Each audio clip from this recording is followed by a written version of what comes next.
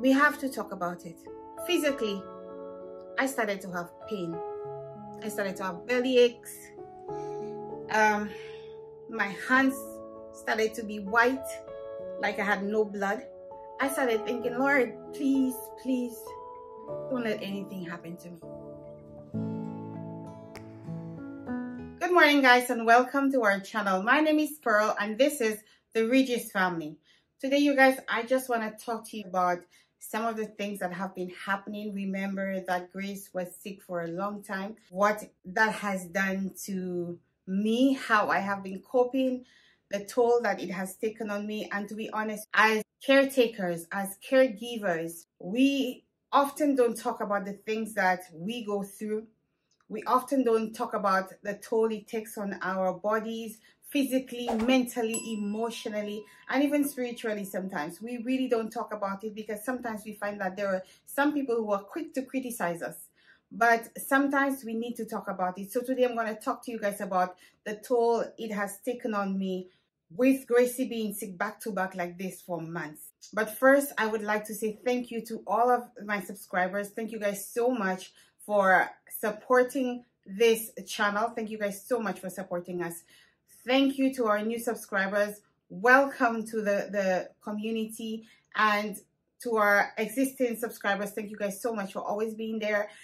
For those of you who are commenting, thank you guys so much. Your comments mean so much to me. It has helped me along the way, and I really, really appreciate it. For those of you who are here, who are new, and you guys don't know much about our daughter, her name is Grace. Gracie has been diagnosed with trisomy 18, full trisomy 18, and also autism level 3. She was diagnosed with trisomy 18 a week after she was born, and autism level 3 last year. So guys, with all that said, I am not complaining about my daughter. She's a real blessing. Having Gracie has changed my life. Having Gracie has changed my perspective on a lot of things. And I'm grateful that I have her. I'm happy I have her, and I love this child to death. And I will do everything that I can to help her. But I also need to talk about some of the things that I go through as a mother. My husband goes through it too, but I will talk to you guys about most of the things that I have gone through with having a child with special needs and the toll it takes on me. And that doesn't mean that it's not taking a toll on my husband. For sure, it's taking a toll on my husband. Gracie's immune system is not as strong as a typical child's immune system. Gracie, when she gets sick, she gets really sick. Imagine a child getting sick with a cold, and when that child gets sick, that child is either life or death for that child. And you have to be constantly on your feet. You have to be constantly thinking, and you have to be thinking fast. You have to be able to process things fast. You have to be able to know this child, know when she can stay home, know when she's not able to stay home, know when to take her, and you cannot delay. You must be quick thinking.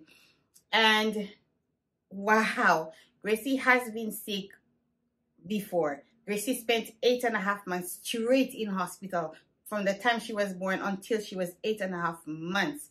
And I'm telling you, what I went through with Gracie this time around, it cannot compare to anything else I have gone through with Grace. Honestly, this one was very, very hard.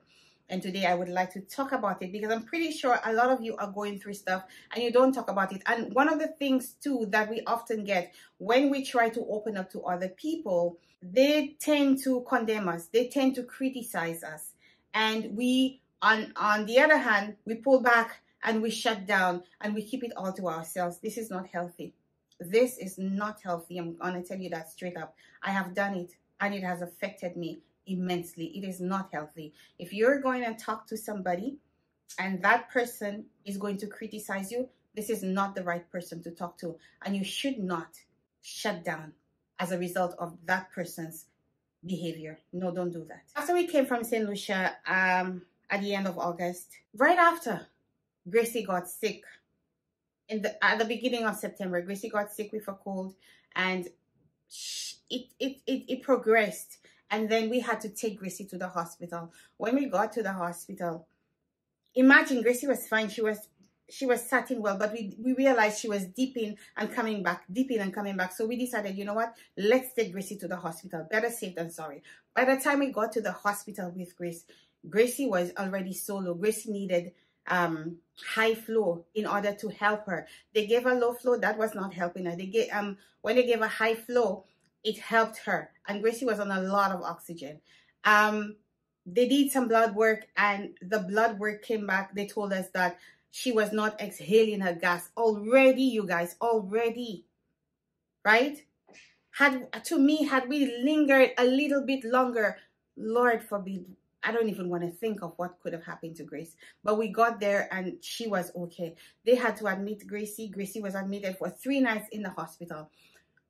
Y'all, I had to stay in the hospital with Grace. And now when your child is in the hospital, the family can come visit the child during the visiting hours. But after visiting hours, they cannot stay. Usually, they used to let my husband stay with me. And because I have Caleb and I have nobody else to take care of Caleb, they would allow Caleb to spend the night. But this time around, they did not. Even at what time? I think 2 o'clock in the morning, we were asking for my husband to stay. And they told us, no, he has to go. And I'm like, we've been up for nights, you know, taking care of Gracie, making sure she's okay. We are here and he has not slept and he has to drive back home. You know, it's going to be too much. What if he falls asleep at the wheel? What's going to happen to my husband? What's going to happen to my son? Right? You're thinking of all of these things. And they're saying, no, they cannot stay there. So eventually, I really had to advocate really hard. And they said, okay, for tonight, but the following night, for however long this child stays here, they cannot stay. I was like, I never asked you for that. I asked you for him to just spend the remaining of the hours so he can go home. But they finally allowed him to stay. Now, I was the only one at the hospital with Grace. Gracie was in a bed and I was in the bed with her. When Grace is sick, Gracie will not stay in any bed by herself. Gracie wants to be on my chest. And the best way for Gracie to breathe better was to put her on my chest for her to breathe better.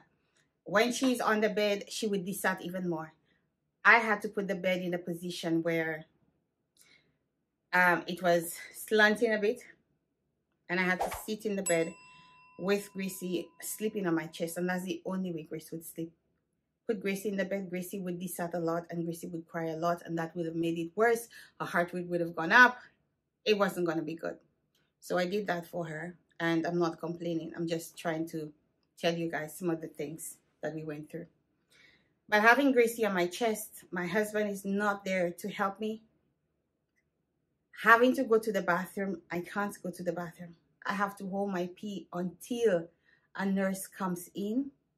And when the nurse comes in, I have to ask her, can she stay with Grace? And I had to run to the bathroom. Imagine you want to pee and you're trying to hold that pee, y'all. Your bladder hurts. Your belly hurts. It's painful. You have to run to the bathroom when the person comes, when you get a little chance to go relieve yourself.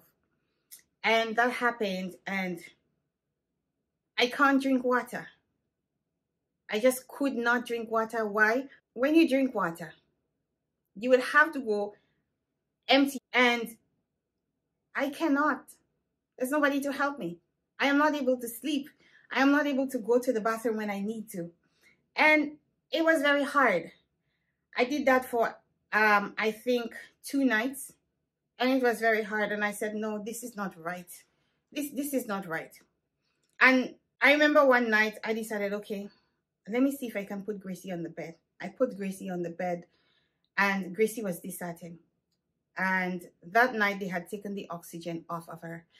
And I remember the nurse coming into the room and said, fix Gracie because she's desatting. And she told me, at that time I had fallen asleep. I just couldn't stay up anymore. I had fallen asleep. It wasn't that long in between. I put her down, and as soon as I put her down, I fell asleep and Gracie was desatting. And I remember the nurse coming to me and she woke me up and she said, fix Gracie because she's desatting. If she continues to desat, I'm going to have to put the oxygen back on her. So I said to her, okay. I put Gracie back on my chest and I sat up with Grace, and she did not desat for the duration of the night. And I just could not go to the bathroom, you guys. And that happened for 2 nights. And I'm getting dehydrated. I'm having pain. I'm having headaches. I have not slept for nights, not only at the hospital, but remember, when she was at home, I was already not sleeping. Because you know your child is going to have problem breathing whenever your child gets a cold. So I am up making sure that she's okay, she's breathing. If I have to wake her up, I have to wake her up. And at that time, she was already sleeping on my chest. I just could not sleep. So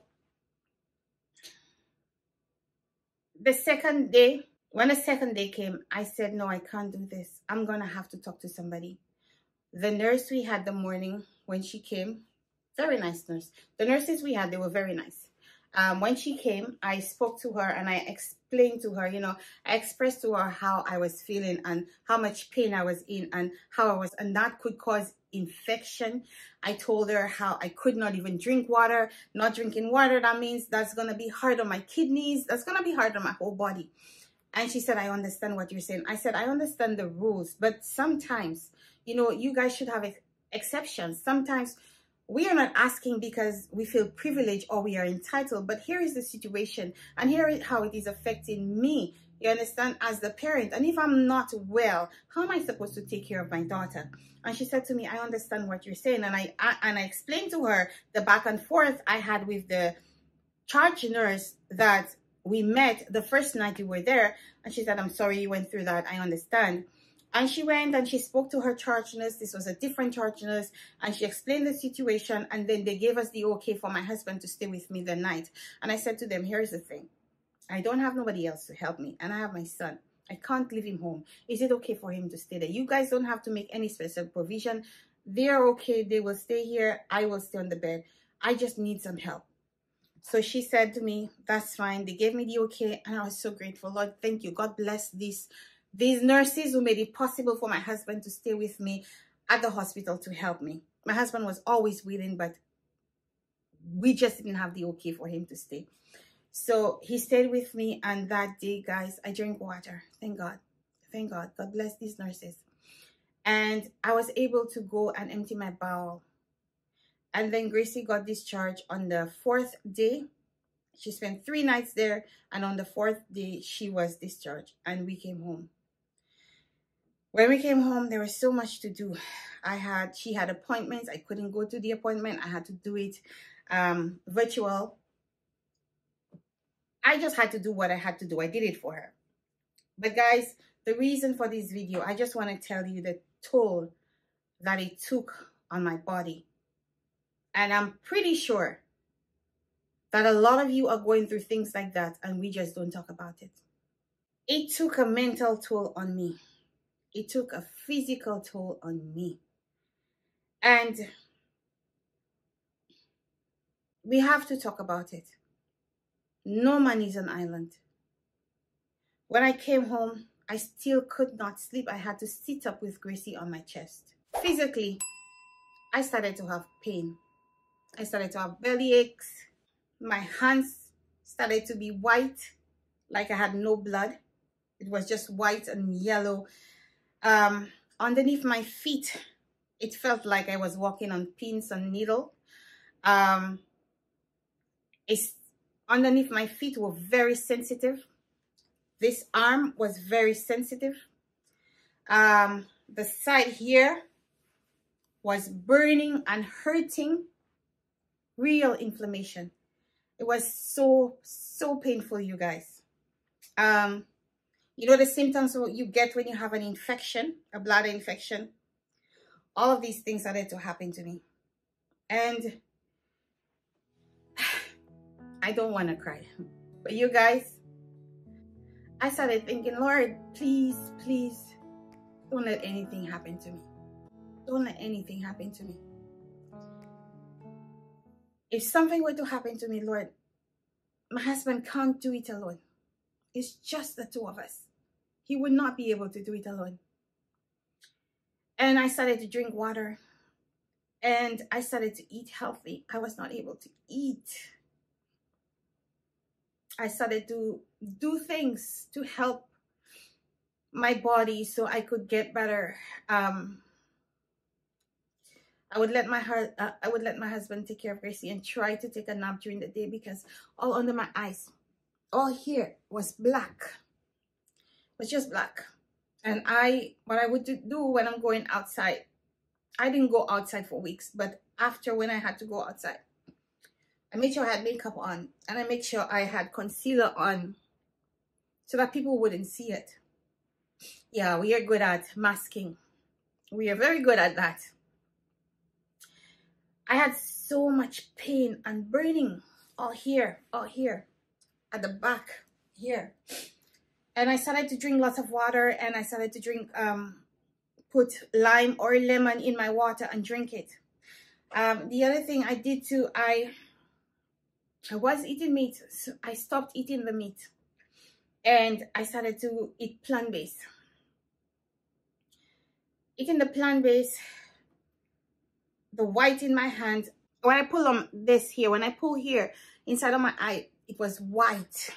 So I'm like, okay, my iron is low. So I said, I can't stop eating the meat. I have to go back. I started eating the meat again. When I started eating the meat and stuff to help me build my iron, I started to drink more water to flush out my system. I started to drink some herbal teas. And I remember I volunteer at a food bank. I remember going there and I met the team leader, and she was telling me, we always talk about stuff we go through. And she was telling me how she was going to start a juice fast. Like, I was desperate because I wanted to do it, but I was afraid of failure. I was afraid of not doing it. I wanted a partner where I would have to be accountable. You know, when you tell somebody, I'm doing this, and you know you've told that person, and you can't go back. You have to go. You have to keep your word. So this lady was a savior, honestly. So I started to do the juicing. I did a lot of fruit juices. I don't like the green juice. I'm not gonna lie to you. I don't like the green juice. I did 1 green juice per day, and the rest of the juices I did fruit juices. And I just went on a juice fast, nothing else but juice and water. And doing this, it helped me tremendously. I did it until I ran out of money. I couldn't afford to buy more fruits to juice. And I was very disappointed. I was really disappointed when I could not continue with the juicing fast. So I said, okay, I took it really hard. Excuse me. I took it really hard.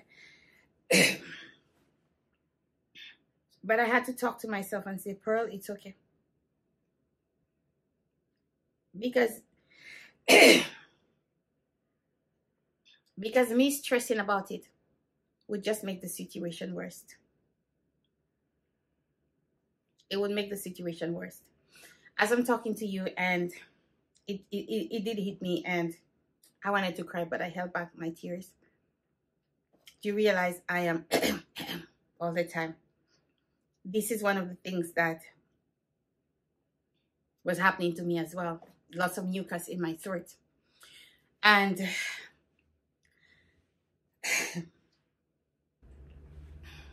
lots of mucus in my throat. So I tend to drink.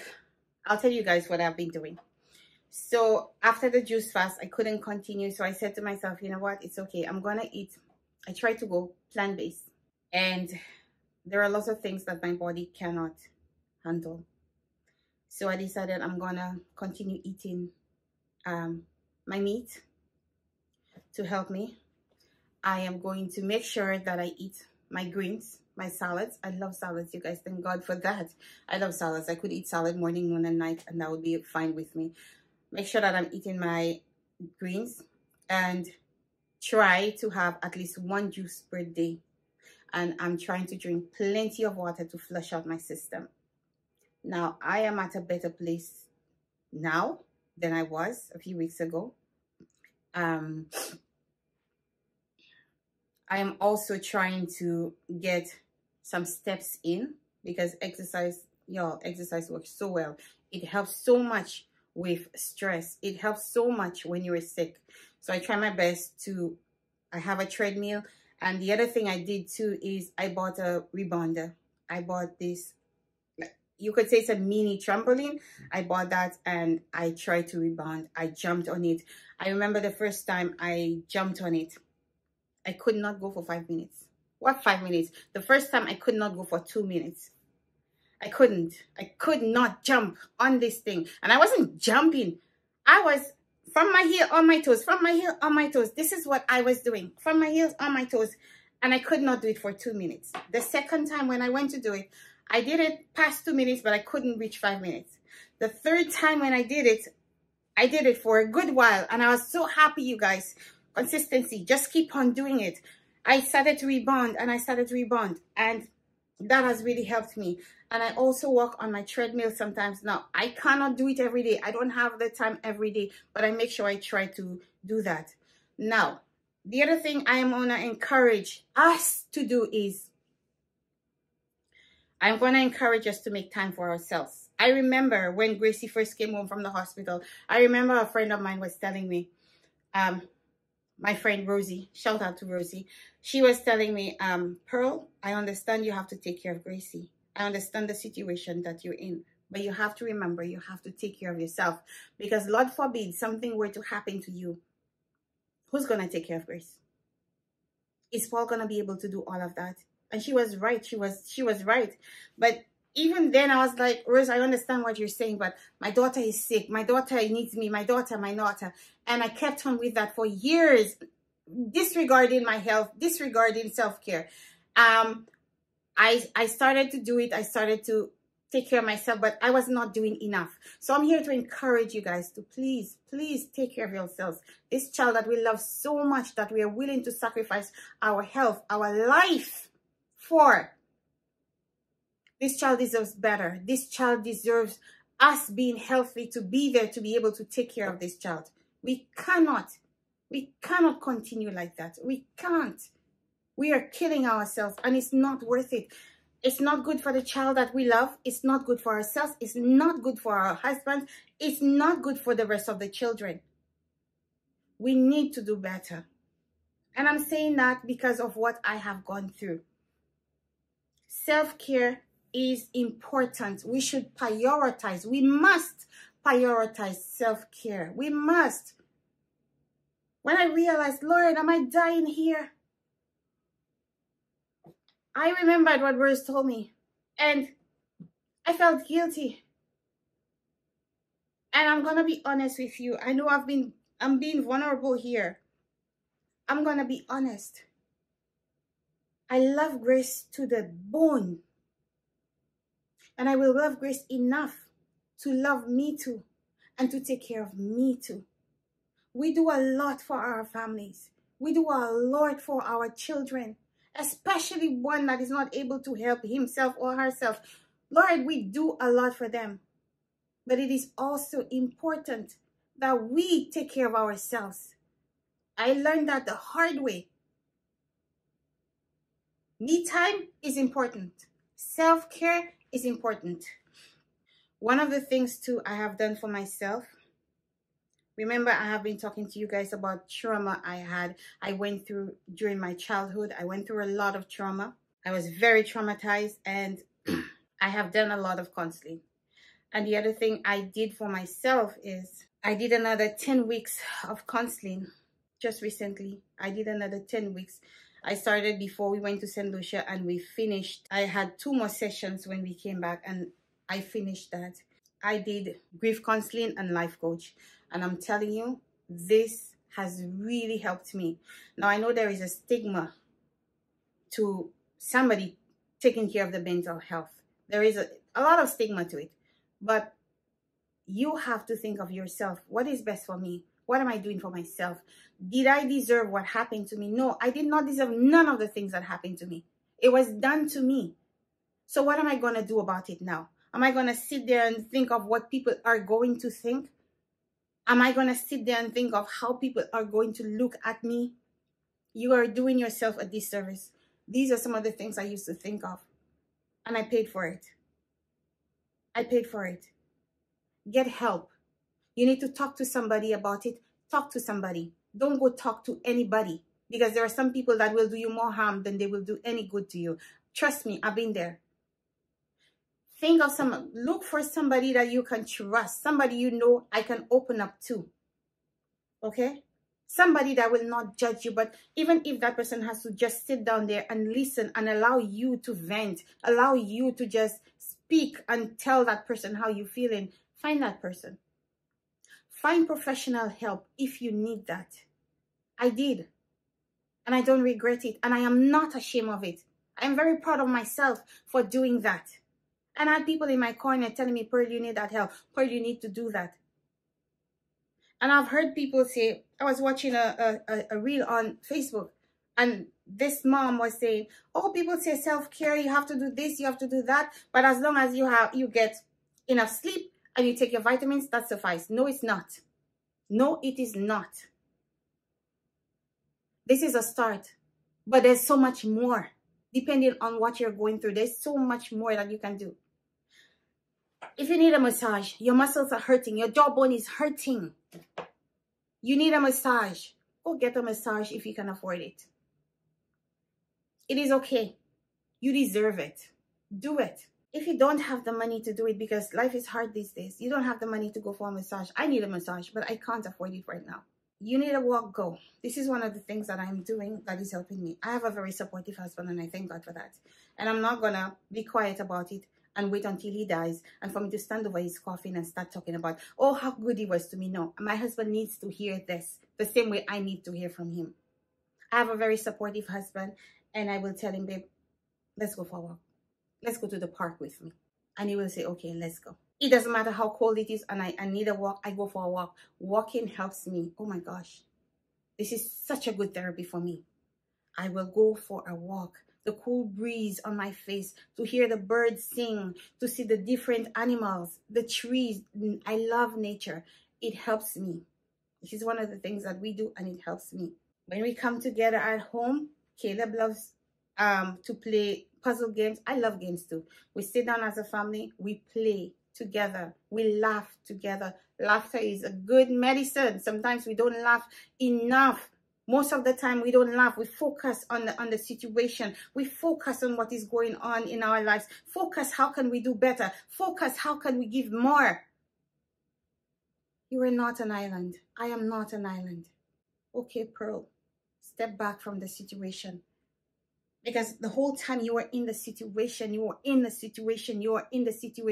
it makes it worse for you mentally, emotionally, physically. Took a toll on my body.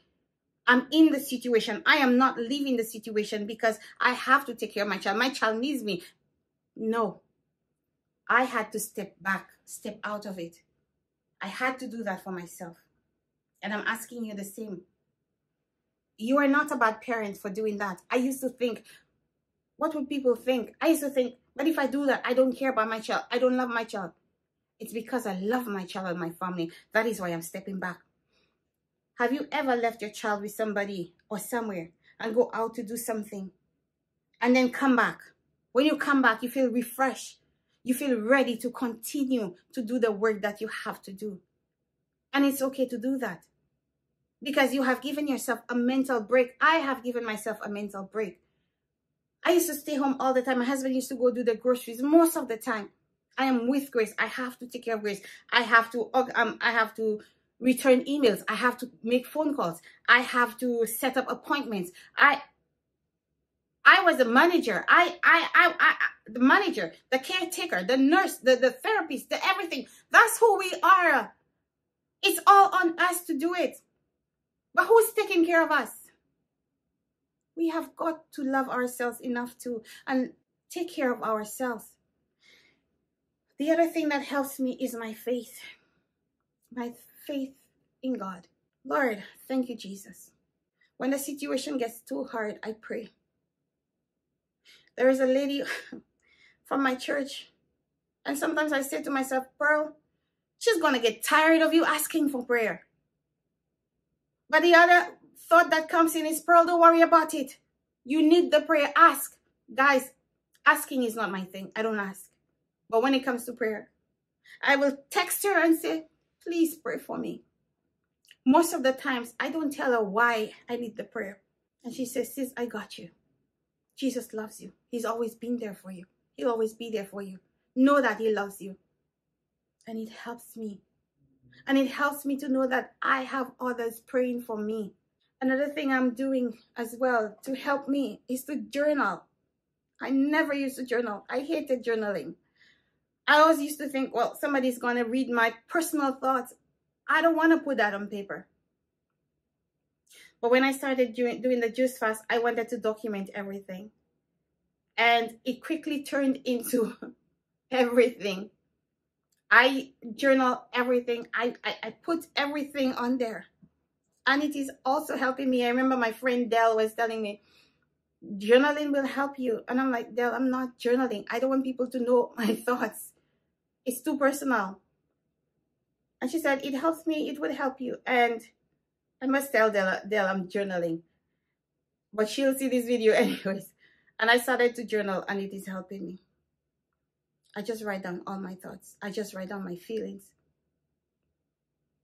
It's a kind of way, what I've experienced is kind of the thoughts I have in there, I am expressing it. I am writing it down. It's kind of like I'm talking to somebody. I know I'm writing it in the book, but it feels like, okay, you're talking to somebody. Like you're taking it out of your head and you're putting it somewhere else. Instead of it's in your head and it's rolling, always in your head, rolling back and forth. But putting it on the book is like taking it out of your head and putting it in the book. It helps. It helps. Another thing that I've been doing is deep breathing. I've learned to do deep breathing, and I learned that when I did my 10 weeks of counseling, my 10 weeks of therapy. God bless you. I am drinking more water. I'm also doing intermittent fasting at this point. It helps. Sleeping for me, after all of these things started to happen to me, it was hard for me to sleep. The stress, y'all, stress does prevent you from sleeping. It was hard for me to sleep, and it's not healthy for you not to sleep. You have to sleep. After doing the juice fast, the sleeping is better for me. I am sleeping well now. And I try my best to go to sleep early. My latest I want to go to bed is at 10. I want to be in bed by 9 o'clock. We worship at 9 and then go to bed. Yeah, it's been helping me a lot. Guys, I am going to, again, encourage you to do some self-care. And it's not selfish to take care of yourself. It is quite okay. Whatever it is that calms you down, whatever it is that changes your mindset, you know, whatever it is that you do that makes you feel like you, the things that you used to do before you had that child or this person in your life, what was helping you to cope with stress? It is okay to do it. You're not selfish. Another thing that I am doing right now is I didn't want, and I think it stems from my childhood to whatever I went through. I think that stems from there. I didn't want my husband to take the kids and go without me. I felt like I had to be there to be with them and to make sure that they were okay, that make sure everything was okay, was going right. I was everywhere with them. We are a family. We are together, and it's a beautiful thing. I was really hands-on, especially with Grace. Another thing I'm doing right now is my husband will take the kids, especially if he's going to pick up Caleb, you know, can you take Gracie with you? So I can have that little time, an hour and a half by myself, you know, especially I'm doing this. I can have some time to myself to edit videos. This is another thing that took a back seat because I am the one who's filming. I'm the one who's editing and doing everything. So that took a back seat. And when my husband takes Gracie to pick up Caleb, I'm okay. Or if he's going to pick up the kids, I'll say, you go, I'll stay home. I have some work to do. And guys, working helps. I love to work. Working helps so much. You know, I stay here and I work and I edit and I do what I have to do. that helps me. I have just some quiet time all to myself, with myself, working, doing the things that I love to do. You know, the thing that I love to do, I am there doing it. Another thing that helps me is, we always do it, devotional. My family and I, we wake up, we do our devotional, get ready to go on our day. We do that in the evening before we go to bed. We do it again. But sometimes during the day, I like to sit and just take up a book and read. You guys, reading helps. Oh gosh, I don't have the book here right now. I have 3 books reading. The first book I read was The Will to Heal by Maxi, Emile. And this book is what helped me with the 10 weeks of therapy I told you guys I did. This is the book that we used to do it. And it is the author of this book who helped me. So this book is amazing, you guys. And it has really helped me with my trauma. The second book, let me go get it, because the first book that I read was this book, The Will to Heal. This is the first book that I read. This book is an amazing, amazing book. And it is very easy to read, very easy to understand, and very easy to adopt whatever that is in that book. It helped me. Trust me, it is a good book. The second book that I am reading, I bought this book first, and I just had this book on the shelf. I never read it. I bought this book second, The Will to Heal. I bought this one second, and I read this one before. And I think that was the best thing. I think it was the best thing. This book, I read it first. It helped me with my stuff. And then this book I bought. And this is the book I am reading, and this book is amazing, amazing, amazing. It helps you with the brain, your thoughts, and all of these things. This book is amazing. And by the way, this is not a sponsor. These people don't even know I'm doing this, but I am just showing you the things that I am doing that is helping me. And I also have this book, and I couldn't wait to read this book. You guys, I am still reading the other book, but I started to read a little bit from this book.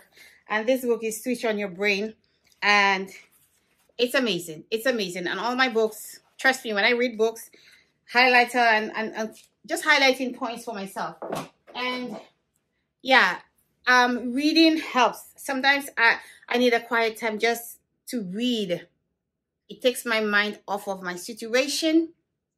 And these are some books that can help me. Now, these books, they are amazing. Like I said, I went through a my childhood was very traumatic. I went through a lot of trauma. Thank God, it's getting better. So these books are helping me. I believe that your childhood forms who you are, who you become, who you are today.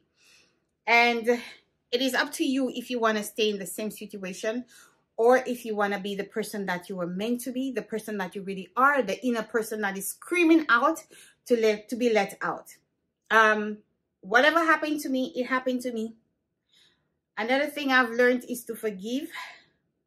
And when I forgave, that was a very, very huge turning point for me. This is when you truly forgive, you learn to let go. You learn to let go. But anyways, that is for another video. But I just wanted you guys to know what's been going on with me, how I'm handling it. And I just want to encourage you guys. I know the struggles are real. A lot of people tend to undermine us and say, oh, your child is well. Oh, your child gets a cold, mine gets a cold too. But we know it's not the same thing when you have a child who is complex care. You have a child with special needs. The immune system is not as strong as typical children. We know the struggles that we go through. We know what it's like. We know. I'm not saying don't protect our kids, because honestly, I don't want nobody who's sick to be around Grace or around my family and myself, because even if Grace is not there and we are there, whatever they have, we bring it home to Grace. We know what it's like, and I don't like to see Grace is sick. Whenever Grace is sick, I am sick too, because it's like I'm feeling for her. I am going through it. It's hard. You have a sick child. It's very difficult for you, you know. And sometimes when you see a child on a hospital bed and you see a child fighting and they're trying to put needles, y'all, it's hard. It is hard. It takes a real toll on our bodies. It takes a real toll on us mentally, physically, emotionally. And I'm not going to pretend. Am I unstable? No, I am not. But at the same time, we got to be honest, and we have to find ways to cope with the situation. It's not something we ever thought that we would be going through, but here we are. And what are we going to do about it? What are we going to do about it? We have to take care of ourselves. It is very important that we take care of ourselves, okay? And I am still encouraging you guys to take care of yourselves. Eat healthy as much as possible. We know that life is hard. Things are very expensive now. But look for sales.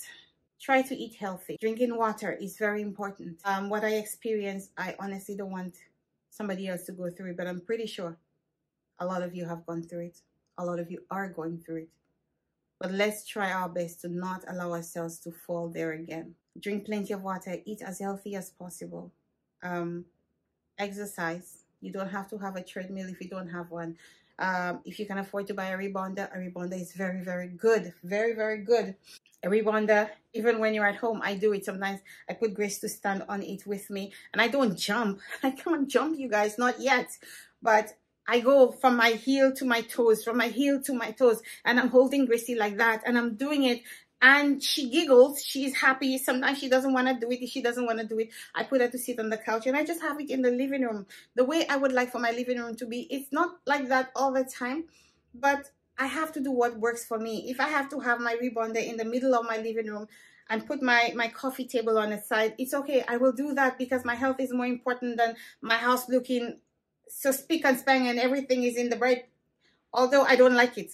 But I do it. I put it there. I put Gracie on the couch. I turn facing Gracie and I go like this for however long that I can. As long as my body can go, I do it. As long as Gracie is fine, she's okay, I do it.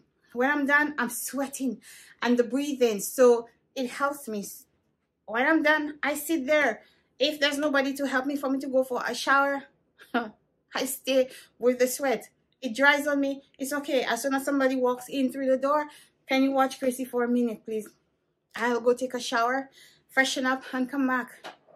You know, life is not the same the way it used to be. We don't have the freedom that we used to have.